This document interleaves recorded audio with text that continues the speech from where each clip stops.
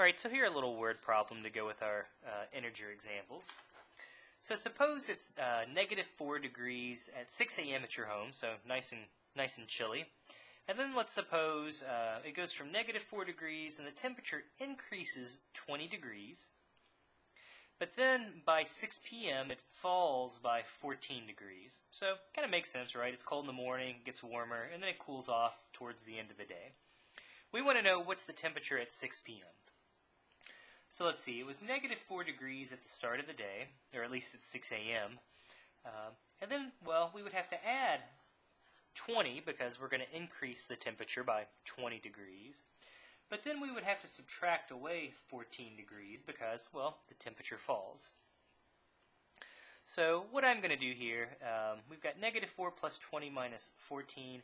I'm just going to combine my first two numbers here, negative 4 and positive 20. And again, these are opposite signs. Equivalently, you can think about this as being positive 20 minus 4 minus 14. So again, remember these are commutative. We can just switch the order on these and we'll still get the same thing. So I'm going to use that little property. So 20 minus 4, that's the same thing as 16. Then we'll have to still subtract away the 14. Well, 16 minus 14 is going to leave us with 2. So it says at 6 p.m. it looks like the temperature is going to be 2 degrees Celsius.